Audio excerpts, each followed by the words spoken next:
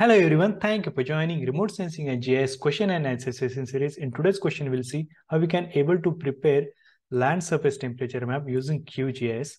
So you can able to automatically extract the land surface temperature using the QGIS. So how to do that? That we'll see. There are many demands regarding to prepare the land surface temperature using QGIS. So first we need to install these plugins.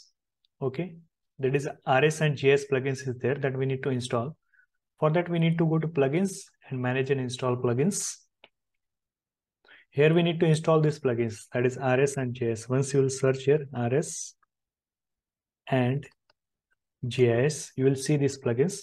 So just select it and install this. So after installing these plugins, I have already installed here. Okay, after installing these plugins, you will see these tools are here. Okay, it's the small. I will just shift it here. So this is the small plugins, if you'll see here. Okay, so just click on this and you will see there are option is there. Okay, they are showing the compress file or select a file mode option is there. So we need to select this compress files. Okay, so once you will select the compress files, here you need to go to browser.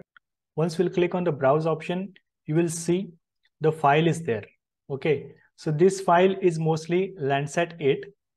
Okay, if you'll go to Google, there is an option that is a Landsat collection 1 level 1 is there. Okay, this data set we need to use for this to prepare our land surface temperature. This is the Landsat 8 OLI data I'm using. So once I will go to QGIS, you will see here this file we need to select and just click on open.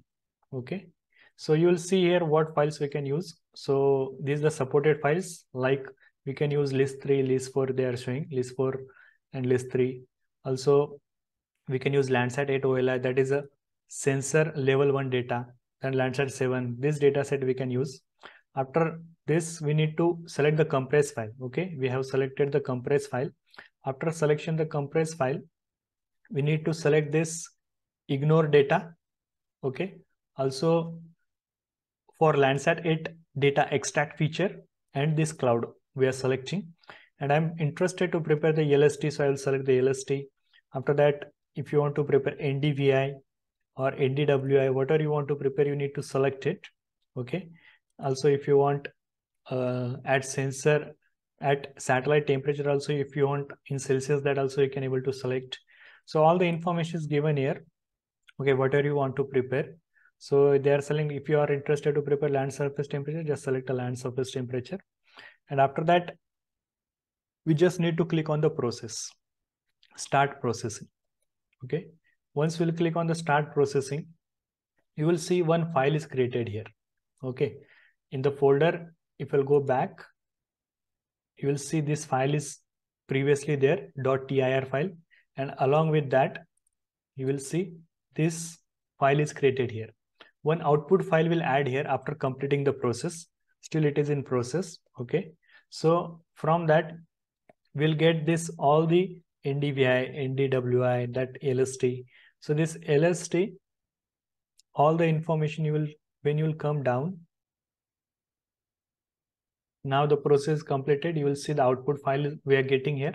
Okay, so in the output file, so it is saying the process completed.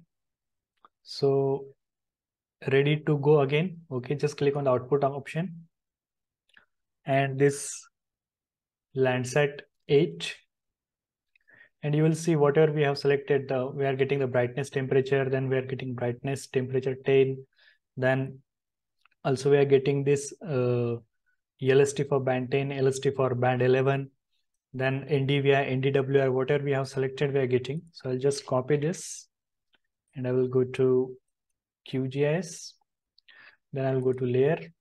Okay, add layer, add raster layer. Here I will select it. I will paste the link here, and all this file, like I want to see the LST, or suppose I want to see all, I just select it, add and close.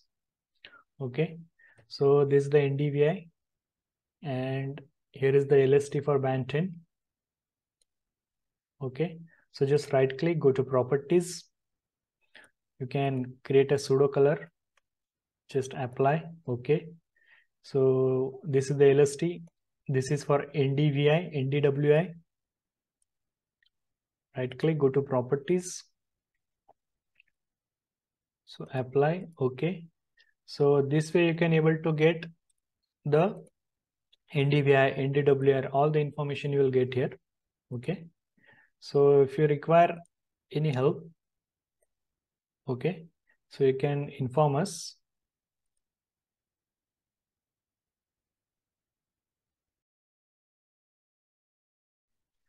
Okay, in continuous or equal interval, if you want to do, you can do that. Then apply and okay. So you can able to see we have prepared NDVI, NDWI, all the information we can able to get. So just need to, but this only supported file format they are allowing. Okay, here it will come up.